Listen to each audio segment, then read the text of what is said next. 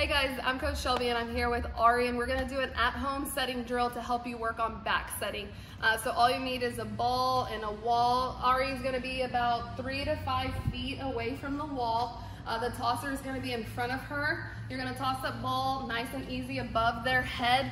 The whole point is Ari's gonna set the ball mid to high range. So this is gonna be a nice, easy 5 back set.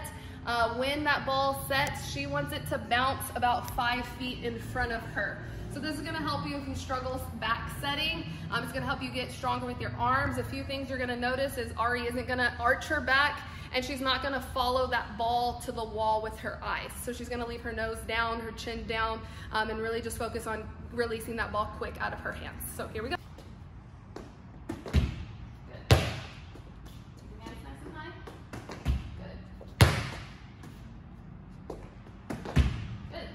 Just like that, you see Ari, she does her setter footwork, she does left, right, she puts that right foot in front, and again, she just pushes, throws that ball back to the wall, and it bounces about 5 feet in front of her.